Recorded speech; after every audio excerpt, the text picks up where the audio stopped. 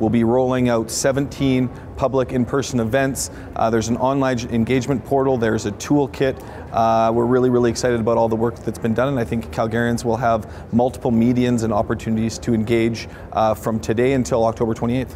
And through to the plebiscite. This is a campaign of sorts on the yes and no side, and so we will see that. But we have to remember that the vast majority of Calgarians just want to have information so that they can make an informed decision leading into this plebiscite.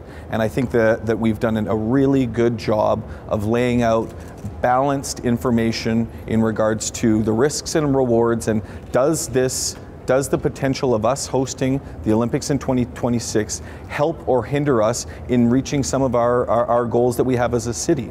And I think that's part of the conversation that we're looking forward to having with Calgarians. The financial summary that was released today was very heavy on the, let's say, summary and very light on the financials. It doesn't really say a lot, as well as there's a little bit of revisionist history going on in that some of the new document was actually in response to some of the so-called media misunderstandings.